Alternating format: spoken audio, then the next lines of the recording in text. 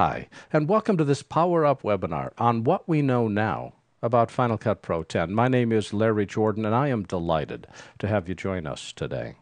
There's a lot we want to talk about, so let's get right into it. I want to start by setting expectations. What we can't do today is run the software. Apple hasn't released it, and we don't have it. What we can do today is take a really close look at what Apple has publicly presented and discuss the implications this has on the new product, our hardware, and our future purchase planning. The goal for this session is to look at the major new features Apple announced in Final Cut Pro 10 and what they mean for us going forward. We're going to analyze existing screenshots and highlight details that you may have missed in watching the on-stage demo. And we'll allow plenty of time at the end for questions, answers, and discussion to the extent that we can. Which gets to my most important statement here, and that's a disclosure. Apple has given me permission to talk about anything that they demoed on stage, either at the February presentation, which I first wrote about, or the April presentation at NAB, plus anything that their executives spoke about in the private session after this was over at the front of the stage at NAB. However, I am still covered under NDA for anything that I may know that was not presented within that context. Consequently, there are some questions that I'm just not allowed to answer. I apologize for that, but there's still plenty of things that we can talk about today. This presentation today is organized into three broad areas. First, a discussion of the new operating system technology supported by Final Cut Pro 10.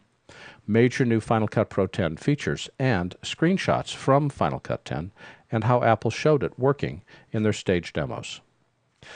The stage presentations were given by three people: Richard Townhill, who's the Director of Pro Video Product Marketing, Peter Steinhauer, who's an architect for Final Cut Pro, and Randy Ubelos, who's the Chief Architect for Video Applications. As I found out at NAB, architects work for engineering. So when Peter and Randy were giving their presentation, that was engineering speaking. Richard, who was the MC of the event, was viewing things from a marketing perspective. There are four major OS features that's supported inside Final Cut Pro 10. The first is 64-bit computing. Second is Grand Central Dispatch. Third, rendering is now offloaded to the graphics processing unit. And color management is integrated via ColorSync. 64-bit computing means that projects can be essentially unlimited in size. Today's 4 GB RAM barrier is gone. The new limit is 16 exabytes. It's just mind-bendingly big. But then if you think back a few years, like about 15, there was a point where we thought a megabyte was huge beyond definition. What this means is that Final Cut Pro 10 will take advantage of as much RAM as you can put into your system. And the more RAM that you have, the faster that Final Cut will run. Grand Central Dispatch allows Final Cut Pro 10 to use as many processors as you have on your system. Final Cut Pro 7 currently uses 1.5 processors.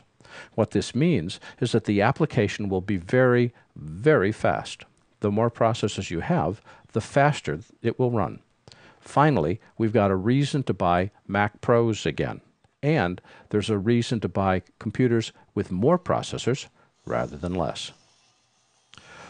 By moving calculations from the CPU to the GPU, which is the graphics processing unit, bitmapped images, such as video, render far faster when the GPU is involved than when the CPU is involved.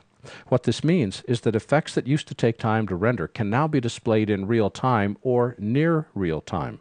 This means that buying a faster graphics card allows Final Cut Pro 10 to run faster. The current version of Motion 4, is already taking advantage of the GPU, but Final Cut never has. With Final Cut Pro 10, that changes. And finally, ColorSync is color management, which is built into the operating system to ensure accurate and consistent color during both image editing and display. What this means is that by supporting ColorSync, Final Cut Pro 10 is trying to guarantee that the color of the image is consistent throughout post-production, final output, and ultimate display. Theoretically, if ColorSync is implemented properly, the colors that you see on your computer monitor would be as equally accurate as the colors you see on an externally connected calibratable video monitor, and would match the colors displayed on any other equally calibrated system anywhere in the world.